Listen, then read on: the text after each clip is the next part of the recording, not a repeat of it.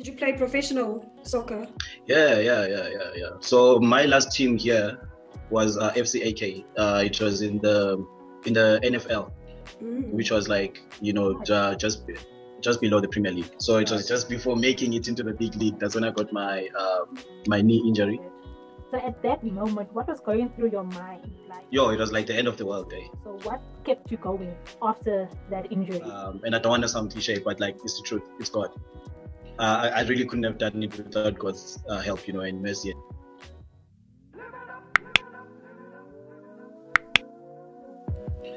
Hello, hi, I'm Luandra Jacobs, and I'm here with my co-host Tanya Boysen. And today we have Shayne on episode 10 of The Come Up, and today's topic is getting back on your feet. Yes. And I just want to say that we are still actually living in a challenging time, especially coming out from the pandemic. And most of us that started businesses or have businesses have actually taken a knock. And especially when you started planning and having goals set out for you, like to achieve certain goals, that also basically puts a setback in your life as well. So this episode is just to talk about how we can just get back on our feet again, basically just taking it one step at a time. I feel like all of us, we are just rushing as well. We're trying to make up for the 2 years instead of just taking it day by day and just staying consistent, doing what you can, and what you don't have control of, leave it and control what you can at the moment. So over to you, Luandra. So today we will be talking to Shayne about his journey from being a soccer player to coach and working as a DTP operator / print specialist by day. Yes, Tanya, do you want to go in and ask the first question? Okay, so Shayne, tell us more about yourself, your journey. Hi guys, thanks for having me. Yeah, such an honor because I've seen your guys' channel and I enjoy what you guys do, and to be a part of it, it's nice, feels good. Yeah, so I'm from Zim, from a town called Bulawayo, from Ekasi called Mzilikazi. So coming up, from that particular location in Zim, it's like the general goal is to be a soccer player. So, every boy dreams to be a soccer player, and because that's all you see around you, and only a few, the weird ones, want to get, office jobs and everything. So I grew up, just exposed to soccer. It was just soccer day in, day out, like literally every day we play soccer, so yeah, man, it was destined to be, I guess, to be a soccer player all my life. But then as life would have it, things happen. But I came to SA in 2008. The plan wasn't really to pursue soccer. I think I just came here just to see, like, what else is there outside, where I come from. I think my official career in Zim ended in 2006-ish, thereabout, because of the economy and everything. So if you guys know, the real maybe dip in the economy was around 2007-ish to 2008-ish in Zim. So that's when like myself and most of my friends came here in pursuit of whatever. So because of the soccer bug that had beaten me from a young age, I found myself going back to the field and trying my luck again. I played for I think from 2008 I played for 3 extra years, 2 which were in Swaziland, and that was just after my operation in 2000 in I think 10 there, but can't remember exactly. So I had the knee operation. Sorry?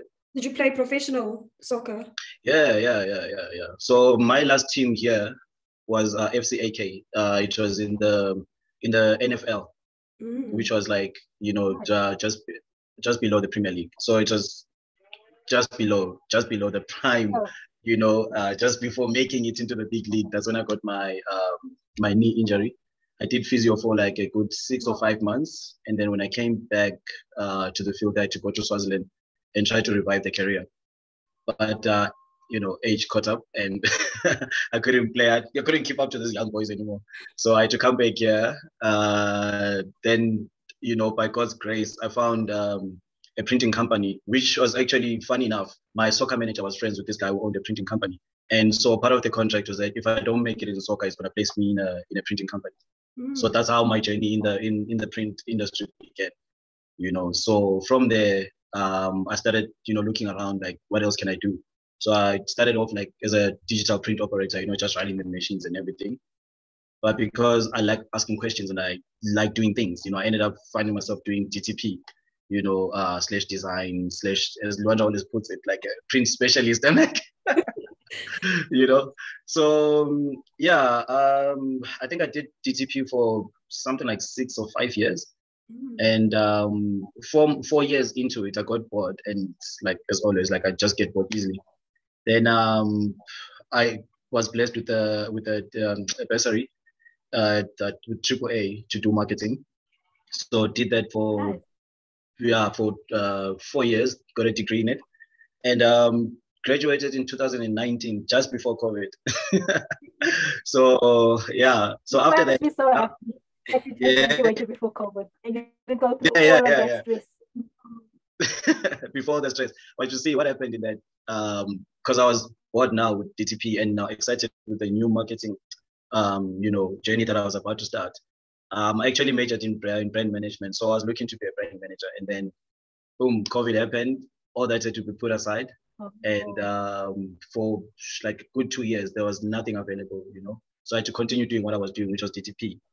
But I had to look for something else, and in the company, the only thing that I could do after DTP was do sales, which is what I'm doing now. But last year, September-ish, October-ish, I got a new job as a sales rep for a new company right here in Midrand. So this is what I'm currently doing now. From that time of soccer up until now, so this is what I'm currently doing. I'm a sales rep now, that's nice. It's challenging, but I'm enjoying it. It's challenging, but it's challenging, but you broke through and you got something each year afterwards. Like you didn't give up. You always said, okay, here's the gap. This is what I can do. No. You didn't just give Giving up was never an option. Sorry, repeat. Sorry. No, I was saying that giving up was never an option. So my nature is like I couldn't just do one thing at a time. Even the time when I was studying marketing, that's when I started the soccer academy actually for the kids, So the moment I found out that, I can't play professionally, but I still wanted to be associated with soccer, still wanted something to do with soccer, So the only thing that I could do was coach, So in 2012-ish thereabout, me and my friends started a team and we registered in the Randburg Football League. That team lasted for, I think, a good 4 years. And after that, then that's when I branched out and I did my own thing as an individual. Started my own academy for the young kids. I think my youngest player was like 7 years and the oldest was like 18 years. Yeah. So yeah, doing personal training. Actually, I enjoyed that more because I was working one-on-one with the kids. And that's when I found my passion that, instead of dealing with like, a whole group, I was enjoying dealing with doing one-on-ones. And that has stopped for now. I think it's on pause because I'm trying to focus on the sales, just to get that career like, stable, and then I'm planning to go back, to the one-on-ones. My second question, when you got your injury, you said you were with the club, the soccer club, correct? That time. Were you in Zimbabwe as well? Where were you? I was here. In SA? Yeah. Okay. So I just want to know, at that moment, you said it was your knee that you injured. So at that moment, what was going through your mind? Like, you were probably devastated as well. So what kept you going after that injury? What was going on in my mind? A lot, eh? It was like the end of the world, eh?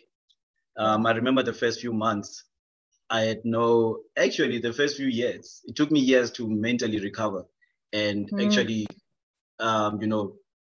get back to life, if I can say. So the first few months, I was devastated. I didn't know what else to do, even though like I had a diploma in marketing from Zim.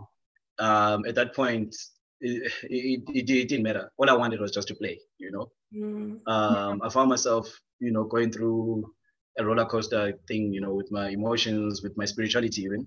I was angry. The one emotion that I can remember was anger. Like I was really angry at God. I was angry at everyone. It wasn't a nice period in my life. But the one thing that kept me going, I don't want to lie, and I don't want to sound cliche, but like it's the truth. It's God. I really couldn't have done it without God's help, and mercy and everything. He kept me going because I really don't know how I made it out of that mental block, that dark place. It's just God. Yeah, that's all I can say about that. Of course, you kept the faith. You just trusted God and you kept the faith. Yeah, I kept the faith, but it wasn't easy because for the longest time, I didn't feel like praying. I didn't feel like going to church or doing anything related. Because I was angry at God. So eventually, because He's faithful, He was like, okay, come back. I got more for you. No, so, yeah. I can imagine that was your passion, and that was like your career, your life, your goal, and you already set.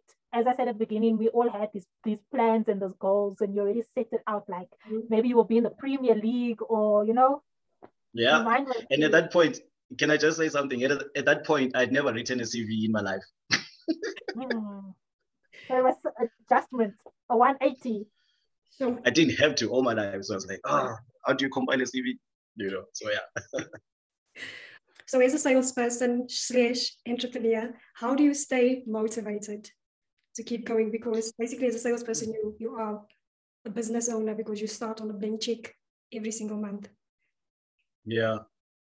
How do I it's really God, eh?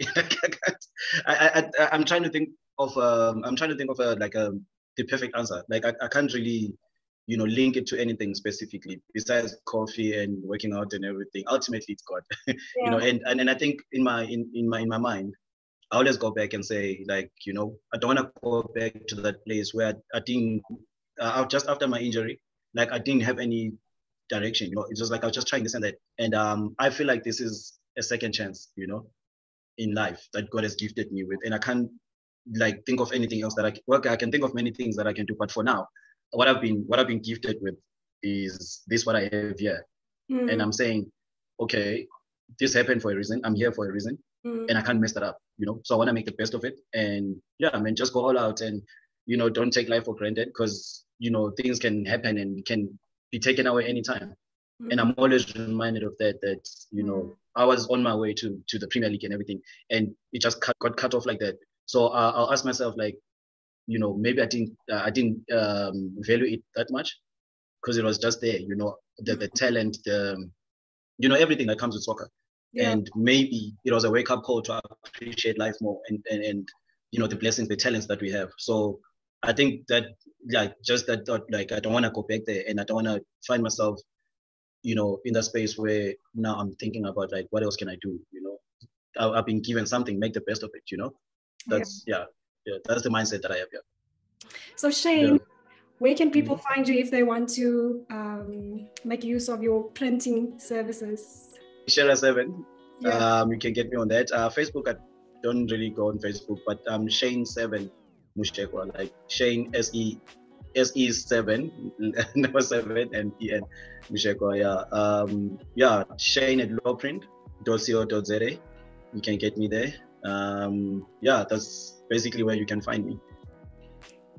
Get in touch with him. My link to the academy in my Instagram. I'll put a link to the academy also for people who want to check it out. Yeah. Oh no, that's awesome. No, thank you for that.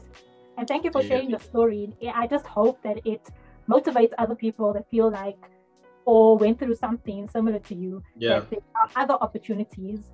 I know it might still be like how can you say, like, you still have that feeling of like, oh my word, I could have been at this point of my life, but we move on and we just make the best of it.